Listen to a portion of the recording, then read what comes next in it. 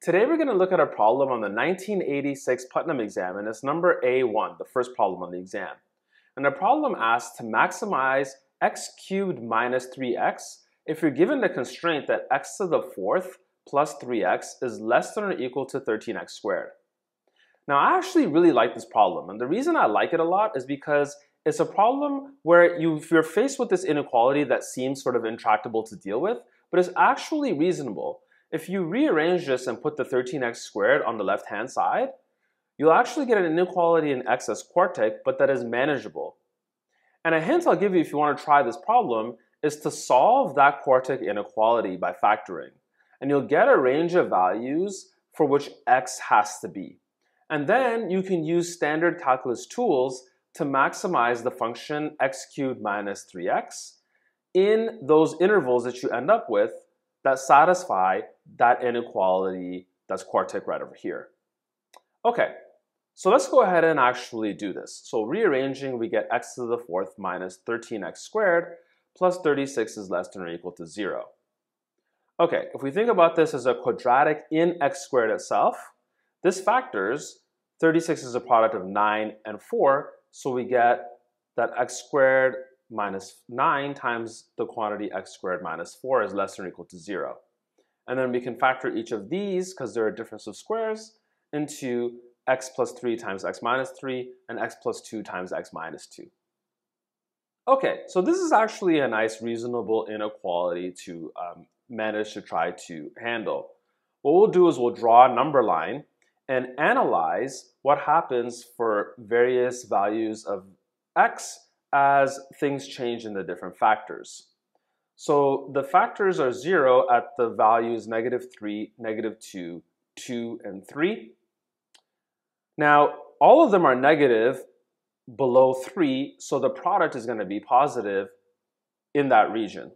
Then it switches to negative because one of the factors becomes negative. Then two of them becomes positive, and then two of them become positive, so that the product is positive between -2 and 2, then negative, then positive.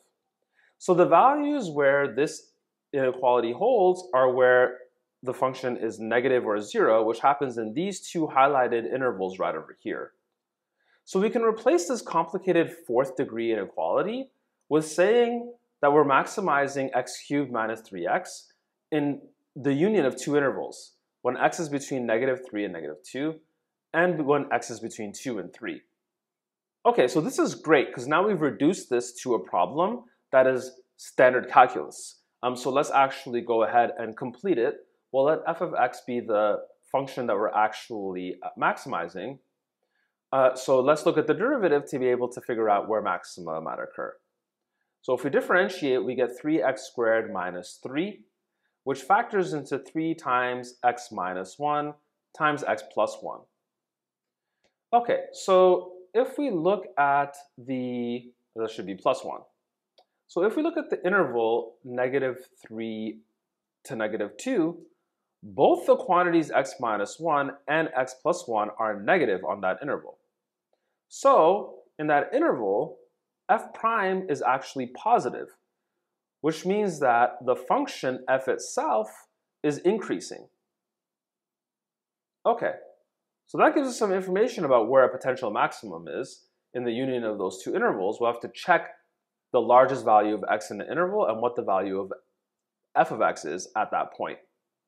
Now in our other interval, from 2 to 3, we have that f prime of x is positive as well because both x minus 1 and x plus 1 are positive in that interval. So f is also increasing there. Okay, so the maximum then is going to be whatever is largest between f of -2 and f of 3.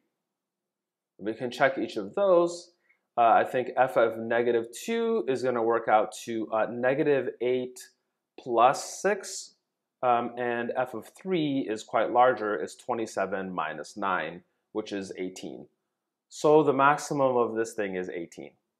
So I think a big rule here, or a big lesson that we take, is even though the constraint we have looks like a complicated constraint, once we rearrange the inequality and factor, we're able to reinterpret it as actually being the union of two intervals.